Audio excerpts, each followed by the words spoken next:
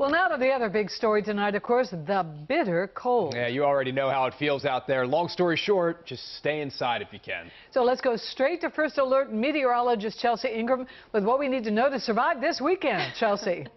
Well, what I can tell you is that temperatures are not going to make it above freezing probably until Sunday afternoon. So it's going to be pretty cold for the next little bit. It's 24 right now at BWI, Thurgood Marshall Airport, right around 24 in Annapolis, 23 Bel Air.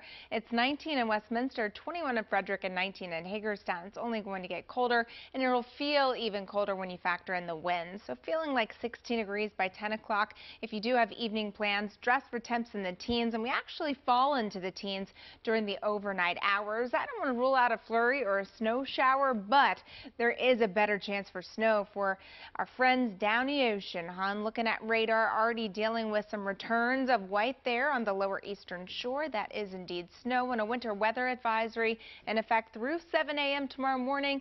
2 to 4 inches of accumulation possible. We'll track it in the full forecast coming up. Back to you for now.